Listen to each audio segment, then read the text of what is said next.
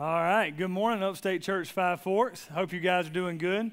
I'm a little insulted. The first service, when they said that I was here, just yelled really loud, and I heard some of you guys groan like you weren't as loud. It's all right. I'm gonna teach my campus, Harrison Bridge. I'm gonna teach them how to do the yell like that first service did. That was awesome. If this is your first time here, my name is Dallas Wilson. I'm one of the teaching pastors. And man, it's just always a pleasure to be with you guys. And let me just start by telling you this morning, Dustin's at another one of our campuses filling in. And I want to take a moment when he's not here, okay? Listen, last time I preached here, he was here, so I couldn't do this because I didn't want him to hear what I was going to say. Mainly, I don't want him to know that I like him, all right? I'm just kidding. That's a joke. But I didn't want to do this with him here because it would have been really awkward. But I just hope you guys know just how blessed you guys are to have Dustin, man. Dustin legitimately, very, very legitimately has become like a brother to me over the past 4 years. Somebody who is one of my greatest friends, one of my greatest confidants. I love having Dustin in my life. Over the past 4 years, we've gotten to be pretty good friends to the point where Dustin knows that one of my favorite things about Christmas, as a matter of fact, my favorite thing about Christmas, other than Christ being born, is the Little Debbie Christmas tree cakes, all right? And so, not this past Christmas, but the Christmas before, Dustin was at Harrison Bridge campus right around Christmas when the Christmas tree cakes came out, and he told Harrison Bridge how much I loved him and challenged him to bring me a box. And I want you to know, I went home with 54 boxes of Christmas tree cakes, all right? Now, I think Dustin hates me because if I'd have ate 54 boxes of Christmas tree cakes, I probably would have died, first of all. But I was just amazed because the people just really showed their appreciation. So here's what I want to do. I want to tell you just how lucky you are to have him. Then I want to ask you to do something for me, okay? I'm not going to ask you to buy double-stuffed Oreos, which is Dustin's favorite treat, all right? Do with that what you will, all right? But I am not telling you to buy double-stuffed Oreos. I'm not telling you that. Have you ever had like reverse psychology? I'm not telling you to do that. Here's what I am telling you to do. Dustin spends a lot of time up here at this Starbucks right here at the corner of Five Forks, right? He's something about being in the community, all right?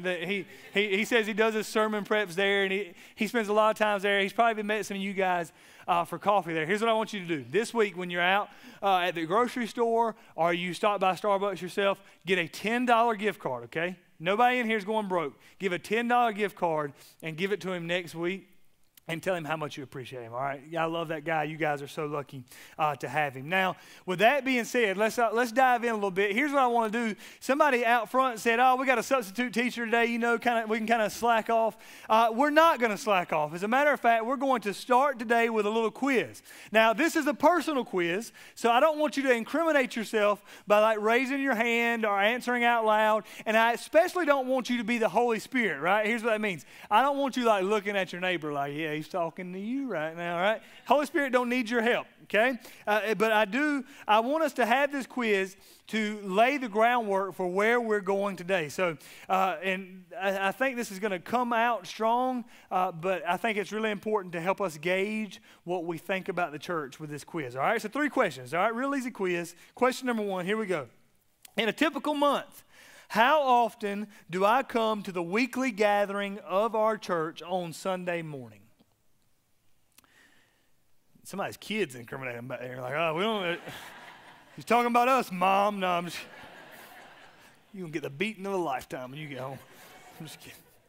In a typical month, how often do I come to the weekly gathering of our church on Sunday mornings? 52 months in a year, most of the time 4 weeks in a month, right? Every now and then we have a 5th Sunday. How often do you come to church on Sunday morning? Y'all ready for this one? Y'all like, yeah, here we go. All right, question number 2. When I miss church, what is the typical reason? Is it a good one? When I miss church, what is the typical reason? Is it a good one? Let me give you an example of a good one, all right? My kid is vomiting and sick, and I don't want to take them in the elementary room where they'll get everyone else sick. That is a great reason, all right? Clemson losing by 12 points on Saturday night is not a good reason, all right? Now, they hadn't done that in a while. You've had a few good seasons. Let me hit a little closer to home. Carolina losing by 46 points yesterday is not – some of you are like getting up right now, walking out, all right? That's not a good reason. Thus, Brandon is at church today. Question number 3. Just diving it in there. Question number 3. Does my schedule revolve around my involvement in the church, or is it something I just try to fit into my life? Now, I understand these questions can almost come off a little aggressive, and I don't mean it to do that way. And obviously, there's not a pass-fail here, right? There's not like, well, I got 2 out of 3, 66%, that's a D in some places. No, there's not like a pass-fail on this quiz, all right? But what I think this quiz does is I think it helps us to gauge how we view the church. Now, and this is a really important thing for us to understand about ourselves as we go into the last week or the last couple weeks where we've been looking at the Apostles' Creed, because as we go into these last couple weeks, we're going to be introduced in the Apostles' Creed to the church in such a way that the Apostles' Creed sets the church up for us as an essential, non-negotiable of the Christian life. So just think about how the Apostles' Creed that we've walked through over the past 6 weeks even plays out, right? The Bible said, the Apostles' Creed says we believe in God the Father. We believe in God the Son. We believe in God the Holy Spirit. And then what does it say? We believe in the church. So that as important as any of those other things are, we get to the church and it is also non-negotiable. So we've got to know how we think about the church. Thus, today we're going to get to the part in the creed that reads like this. I believe in the Holy Catholic Church, the communion of the saints. Today we're going to see this as we look at the Apostles' Creed, that the church is not an optional part of the Christian faith. The church is not an optional part of the Christian faith. It's an absolute necessity. And this is going to confront some of us. Because many of us, as we have this mindset about what the church is and what the church does and my involvement in the church, we view the church as something that we try to fit in as much as possible. But if we don't make it, God's okay with that.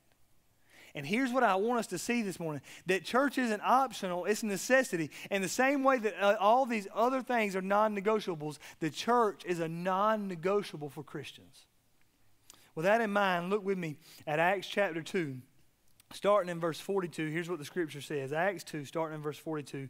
This is as the early church is forming, the believers are being added to after Pentecost. Verse 42 says, and they devoted themselves, who's they? The new believers. They devoted themselves to the apostles' teaching and to the fellowship, to the breaking of bread and the prayers. And all came upon every soul, and many wonders and signs were being done through the apostles. And all who believed were together and had all things in common. And they were selling their possessions and belongings and distributing the proceeds to all as any had need. What an absolutely radical statement.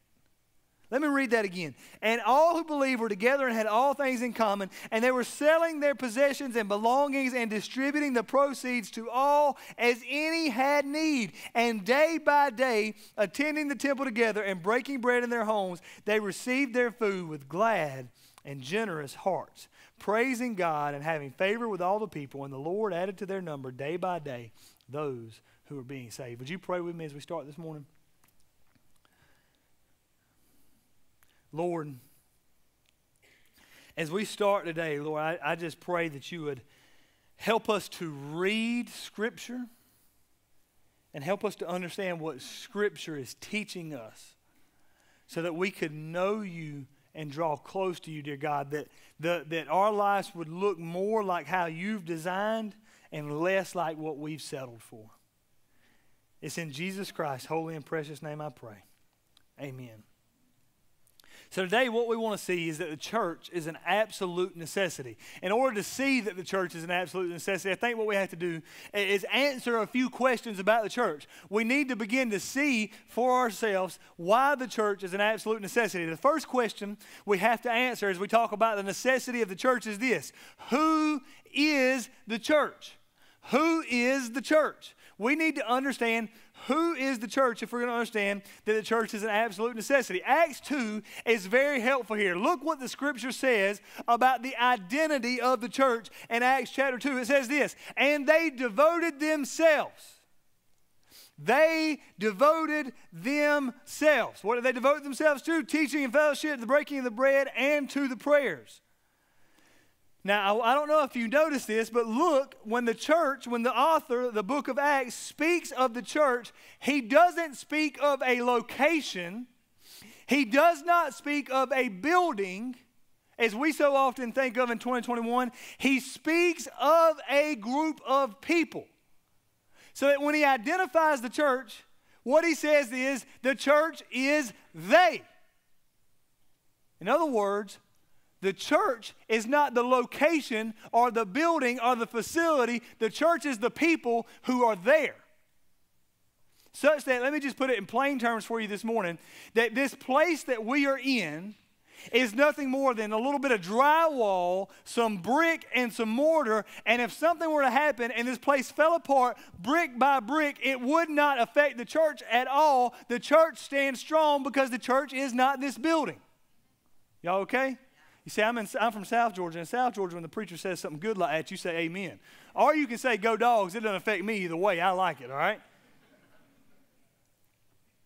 We are the church. More specifically, not only does the author of Acts speak of people when he talks about who the church is, he speaks of a very specific group of people. Notice what he says these people do. That they are people who are devoted to the things of God. They are people devoted to the apostles' teaching. Now, we'll talk about this more in just a second, but the apostles' teaching is the Bible. The apostles taught the Old Testament, and then the words that they taught became the New Testament, so that the apostles' teaching was the Bible. And then it says they were devoted to the fellowship and the breaking of bread and the prayers. In other words, that this church was not just any group of people. It was a very specific group of people who were devoted to the things of God.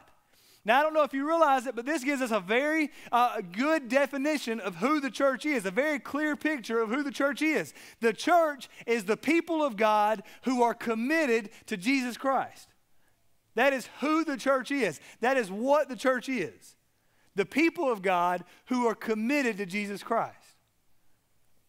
Now, I want to spend some time thinking about this reality, that the church is the people of God who are committed to Jesus Christ, because this helps us understand very clearly what the church is functionally. This means that the church, listen, that the church is the people of God who are committed to Jesus Christ. This means that the church is both expansive and exclusive.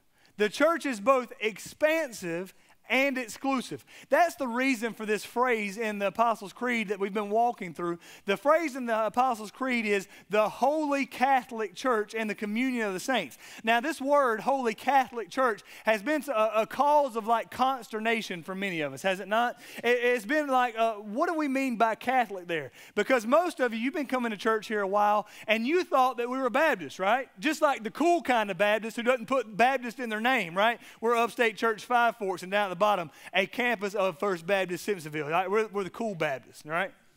Now, others of you, this word hadn't bothered you that much because you grew up Catholic, right? And you're like thinking, I've been to a Catholic church house, and this ain't it, right? Some of the ones who grew up Catholic laugh, right? They know what I'm talking about. So what does it mean that the word Catholic here mean? We need to understand the word Catholic here is not referring to any denomination or association of Catholicism. That remember, when the creed came about, there was no Catholic church. Right? If you'd have went up to the early church, the church fathers, the apostles, those who lived in the 1st and 2nd century after Jesus, and said, do you belong to the Catholic church or the Baptist church? They would have looked at you like you were crazy. They would have said, man, I go to church in Bob's house down the road, right? What do you mean Catholic or Baptist? Like, sometimes we baptize, but I don't really understand the question. You see, there was just the church. And the word Catholic here essentially has two meanings. The first thing it means is the word Catholic here means universal. It means the universal church. But Catholic also means, the word Catholic also means according to the whole. So get this. The church is expansive, because we are the Holy Catholic Church, that means we're expansive because we are the church, and the Big C Church is any gathering, any denomination, in any location or body of believers that falls up under the banner of Jesus Christ is Lord. Here's why this is practically, you should kind of put this in your mind. When you leave here today and go to lunch, you're going to pass by 17 churches before you get where you're going, right? We're going to pass by a Baptist church. We're going to pass by 2 mainline Protestant churches, a Lutheran church, and a Presbyterian church, right? And as we pass by, we're going to wonder to ourselves, what's the difference in all these churches? And here's what I want you to understand. That there are some significant theological differences. But any church that is serious about falling under the banner of Jesus Christ as Lord, as Scripture proclaims Him as Lord, then they are your brothers and sisters in Christ. We are a part of, ultimately, one church, the Holy Catholic Church. Now, I said it's expansive. Let me tell you, it's also exclusive. That word Catholic, when it means according to the whole, here's what it means. That you can't just believe whatever you want to believe as a church. That you are actually limited to what all the churches are supposed to believe according to the whole of Scripture. Such that, listen, you can call yourself a church all day long, but if you go against what Scripture teaches, you're no more a church than you are a garage or an amphitheater. The church is expansive and it's exclusive. Now, here's why this is important for you here today. We need to understand the implications of this, because here's what this means. The building is not the church. The people are the church. You are the church, Upstate Church Five Forks. And we have to keep this in mind in this consumeristic culture that we live in that approaches church as if church's only purpose was to meet needs that I have. This is why people go to the church that suits them best, and they're switching churches every 5 minutes. Right? Well, this church has got a better kids program. This church has got a better preacher. This church has got a better band. And we're not for that. Because that mindset says, what can church do for me? And what Scripture is teaching us is that you are the church. So the question needs to be, what can you do for the church? So the church is an absolute necessity because you are the church. You can't get away from that. You are the church. Who is the church? You are the church. The second question we need to answer, if we're going to understand the necessity of the church, is this. We need to understand, what does the church do? We need to answer the question, what does the church do? Now, Acts 2, man, this is just one of the most immensely helpful texts on defining the priorities and activities of the church. Notice what Scripture says. It says they devoted themselves to very specific things, to the apostles' teaching and to the fellowship, to the breaking of bread, and to the prayers. Now, I said this a second ago, but let's just theologically understand this. The apostles' teaching is what will become Scripture. Because as the apostles taught about who Jesus was, you can go through Acts and find that the apostles used the Old Testament to teach about Jesus. Now, as the apostles taught the Old Testament about Jesus, the words that they wrote down and then disseminated about who Jesus was, the Gospels, and how Jesus should impact our life, the epistles, these words became the apostles' teaching. So the first thing the church does, listen, the church teaches the Bible. It says they were devoted to the apostles' teaching. And understand this, guys. First of all, understand that when we think about it that way, the apostles did not care to teach the Bible in any other way than to say that the Bible was all about Jesus. The Old Testament, you go read Genesis, you go read Isaiah, you go read Judges, all of it's about Jesus who is coming. In the New Testament, all about Jesus. The Bible was about Jesus, which brings us to the primary task of what does the church do? The primary task of the church is that the church teaches the Bible. The church teaches about who Jesus Christ is and what Jesus Christ has done and what Jesus Christ will one day ultimately do. And I want you to understand that this is the primary role of the church because it is the uniquely only role of the church that the church can do in the world. In a world that cares nothing about what God has to say, if the church does not teach the Bible, no one else will. So understand this. The church's primary responsibility, parents, is not to disciple your children. You know whose job that is? Yours. The church's primary responsibility is not to produce such a good service on Sunday morning that it evokes an emotional response in you so that you leave feeling encouraged. And now listen, I hope that those things happen. I hope that your children learn about Jesus. I know, man, I got a 6-year-old right here who was already up in kids' service this morning. She learned so much about Jesus up there. And I hope that you feel encouraged when you leave. But I want you to understand the primary purpose of the church is to teach the Word of God. First, the church teaches the Bible. Secondly, what does the church do? The church does life together. The church does life together. It says they were devoted to the fellowship. They were devoted to the community of believers. Now, here's what I love about this, is it enlightens us on just what this community looked like. Notice what it says. It says, first of all, about this community, that they held all things in common, and when anyone had need, they would sell their possessions and give as any had need. Now, here's what I love about this. This is not coerced generosity. You know what coerced generosity is called? Especially if a government intervenes, coerced generosity is called socialism. Now, get this. Christians just don't need that. Because Christians understand this, that it is not the government's responsibility to tell us to take care of our own people. You know who tells us that? Jesus. Such that, listen, this was such the way of doing things that they just all got together on Wednesday night prayer meeting, you know, as one does. And at Wednesday night prayer meeting, they heard about Joe, and Joe had lost his job, and Joe couldn't pay the mortgage. And so here's what they decided. Hey, we got to chip in the money to pay Joe's mortgage. Who is going to sell what? Can I just tell you, that is a completely different way of life than most of us have grown accustomed to in the modern church. Most of us, when we come in, we don't want to admit that we got a need, much less have someone else try to meet that need. So what do we say? How you doing, brother? Well, I lost my job this week, but I'm not going to tell you that. It's how you doing? I'm doing fine, right? Good.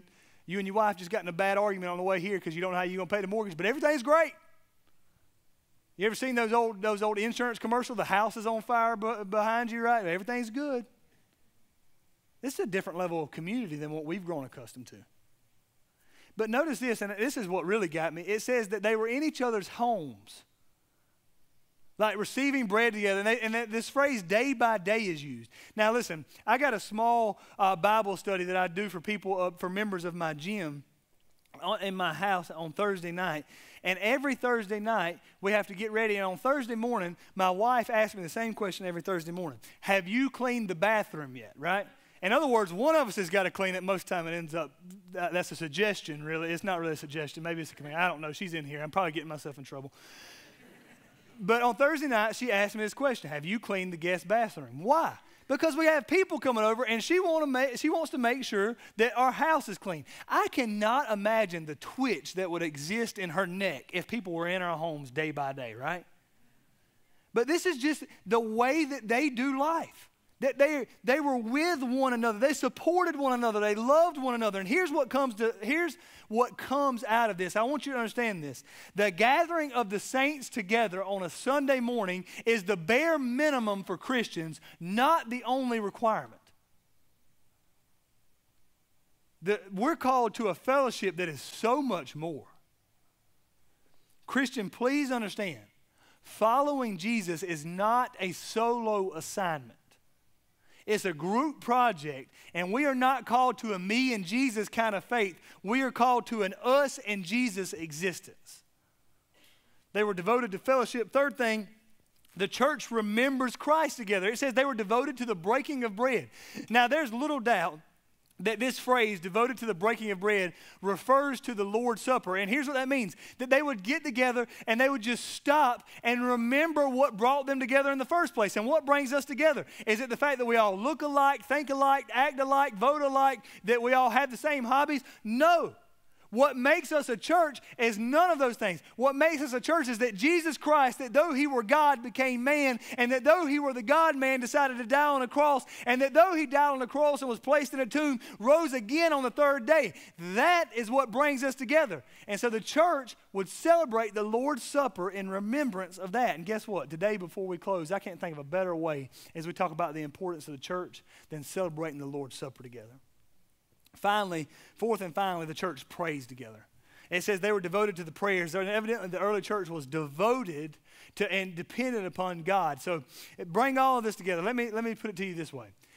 If we put all of this together, and I were to describe this to you, a church that was devoted to hearing the Bible, teaching the Bible, a church that was devoted to praying together and remembering the Lord together and doing life together. And I said, hey, we're going to do this once a week. And we're going to do this on Sunday morning at 10 o'clock and again at 11:15. What would I be describing? I would be describing Sunday morning worship. So I want you to see this, that a good starting point for how to understand the church as an absolute necessity is to begin to understand that what we do here on Sunday morning is an absolute necessity. Listen, Christian parents, let me say it to you this way. It should be the exception that you get up and don't go to church, not the exception that you get up and you do go to church.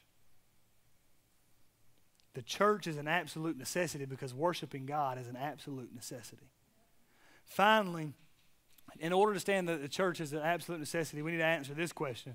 What unifies the church?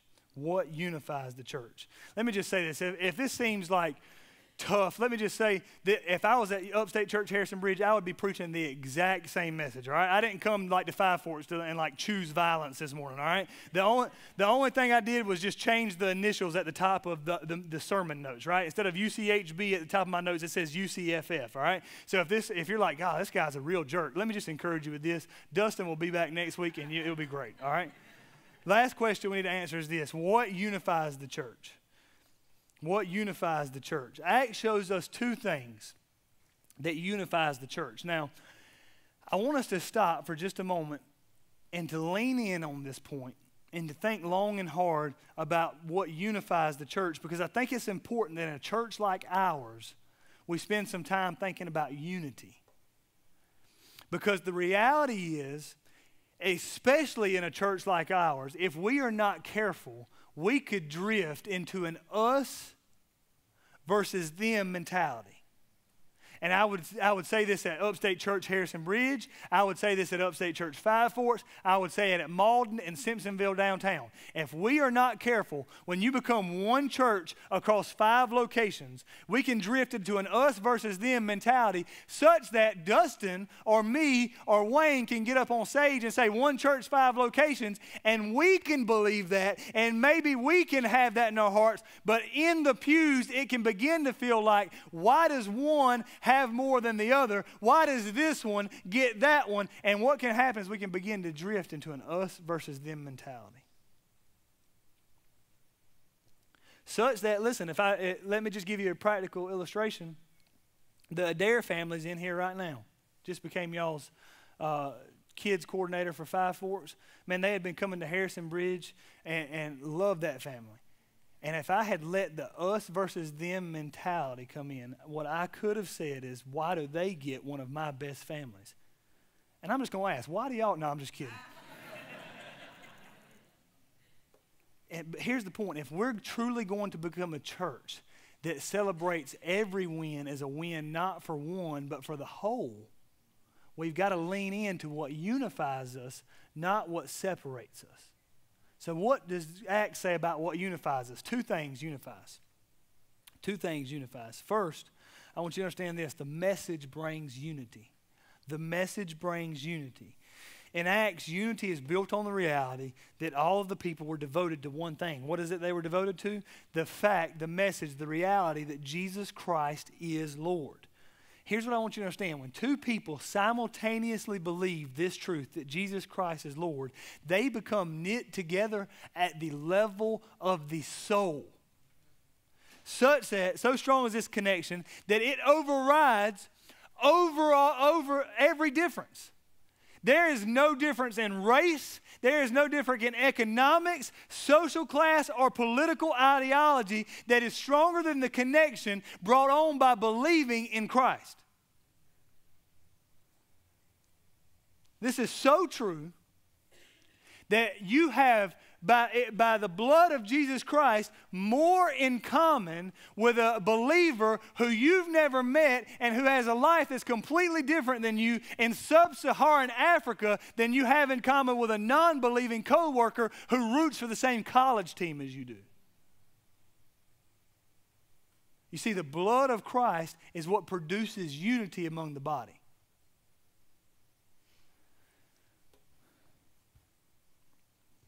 I'll get to it in a second. We'll keep going. Secondly, the thing that brings unity is this. In Acts 2, the mission of Christ brings unity. In Acts 2, the people lived on mission for Jesus. Think about this with me. The Bible says that the Lord was adding to their number day by day. Now, I don't know if you know this, but typically the Lord adds to the number of believers by believers going and talking about Jesus to other people. Very rarely do people get saved spontaneously, right? Just, well, why are you a Christian? Did someone tell you about Jesus? No one told me nothing about no one. That's the South Georgia way of saying that, all right? Very rarely does that happen. Most of the time, when people are added to the number of the believers, what happens is one person tells another person about who Jesus Christ is and what Jesus Christ has done. Such that the people in Acts 2 were obviously living on mission. Here's what they weren't doing. This means that the believers in Acts 2 were not arguing with one another on social media about who the best choice for Roman emperor was. They didn't get on social media posts and say, hey, listen, Domitian is just way too liberal on these 5 issues, but I also think Vespasian's too conservative on these 5 issues. That just wasn't a top priority for them. Did they have their opinions? Absolutely they did. But it was not more important than living on mission for Jesus. They weren't arguing in church business meetings about the color of the walls. They didn't stop going to church because the song selection and the noise and the music level wasn't quite as high as they like it. They didn't stop speaking to each other because person A said something stupid to person B in group. No, they put aside their differences to live on mission. And later, when disputes did arise, they handled them quickly so that the mission of Jesus would not be disrupted. The point could not be any clearer for us. The salvation of lost souls is more important than any of the general differences that exist in this room. The mission of Jesus brings unity among the people. The church is a necessity because the message of Jesus and the mission of Jesus is what the lost and dying world around us need more than anything else. As we close, man, I pray what's happened as we talk about the essential nature of the church. I pray this what's beginning to happen is that in your mind you would start to be challenged about the nature of the church and your relationship with the church. That this is not something that is optional for those of us who have been bought again by the blood of Jesus Christ. That this is an absolute necessity. And I would challenge you this. Would you just consider this morning? Would you just consider whether your life looks like the lives of the early believers in Acts chapter 2? And let me just say this. If the answer to that is no, here's what I don't want you to do. I don't want you to just take your ball and go home and leave here just all beat up because the preacher said, man, I'm supposed to be all in, and if I can't be all in, I'm just going to be all out, all right? That's not what I'm saying. That's not what this text is saying. But Acts chapter 2 is giving us a description of what happens in the lives of people when they grow more and more and more serious with Jesus. So let me ask you this. If your life doesn't look like Acts chapter 2, what is it that you can do right here and now that would begin to move you in that direction? Maybe it's just prioritizing this meeting. Maybe it's saying to yourself, Dad, Mom, maybe it's saying to yourself as a family, we are not going to let the distractions of this world pull us away from where we need to be every Sunday morning. It is going to be an expectation that our kids wake up and they're going to know that we're going to church. But maybe you prioritize this. Let me ask you this. Is the next step for you doing life in community? Maybe you need to join a small group. Do you know that Five Forks launched like 5 small groups this semester? We've got a place where we can put you in a small group. Maybe it's that you give of yourself to the church for the first time. I don't know what happened. Something happened like 9 months ago with the water in Five Forks. Y'all got babies everywhere back there. Like, I'm pretty sure we're breaking all kind of codes with the amount of babies in those rooms, okay? Maybe one way that your life can begin to look more like Acts chapter 2 is you go and you volunteer your time. You get down on your knees and tell a kid about Jesus. Man, that's looking a lot more like Acts 2. How can you begin to move your life in the direction of Acts chapter 2? As we close, the people who are serving the Lord's Supper, I just would challenge you, come on forward, and they're going to begin to pass out elements. As they pass out elements this morning, we're going to celebrate the Lord's Supper. Now, remember what the Lord's Supper is. It is us remembering who Jesus is and what Jesus has done. Now, let me just say really quickly, if you are a non-believer this morning, it means you have never given your life to Christ. This is something that is uniquely suited for the body of Christ. So that if you're not a believer, I would just ask you, let this tray pass over you today. But if you are a believer, we're going to take and we're going to remember the Lord Jesus Christ together. And as they pass the elements, here's what I'm going to do. It's going to be a little bit different. As they pass the tray, I want you to take a few moments and do 2 things. First, I want you to spend some time thinking about who Jesus is and what Jesus has done. And then I want you to spend some time asking, does your life look like Acts chapter 2? And what do you need to change so that it begins to? As they pass the trays, I want you to spend some time praying, thanking God, and praying prayers of repentance right now.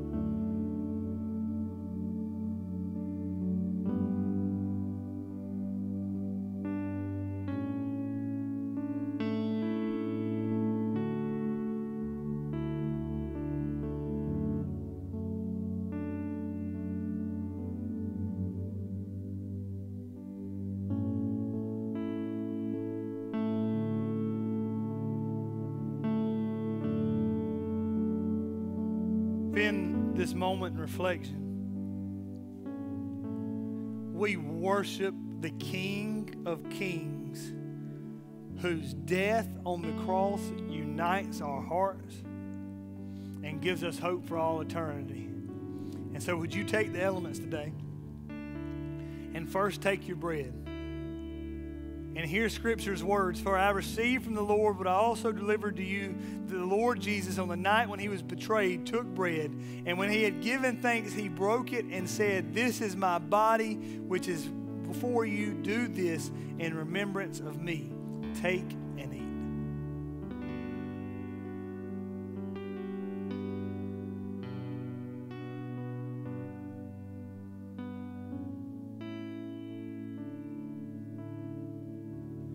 Now the cup. In the same way, he took the cup after supper, saying, "This is the new covenant in my blood. Do this as often as you drink in remembrance of me. For as often as you eat this bread and drink the cup, you proclaim the Lord's death until he comes." Take and drink. Would you pray with me, church? Lord, you are the Father of all eternity, our God and King. And we praise you and we glorify you. Thank you for uniting our hearts together by the blood of Jesus Christ. We leave here today worshiping you as Lord. It's in Jesus' name I pray. Amen. Church, you are dismissed.